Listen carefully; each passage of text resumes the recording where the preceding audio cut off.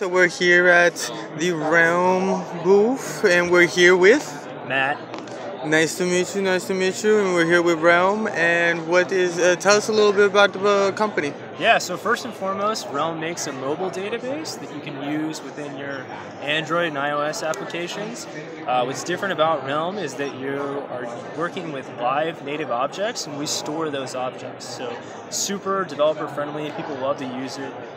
Used in major apps across the board, from Starbucks, Google, Netflix, and then we also have a sync component, and it allows you to, out of the box, automatically sync all of the data from your local Realm databases to a central server, and you don't have to write any networking code to do that.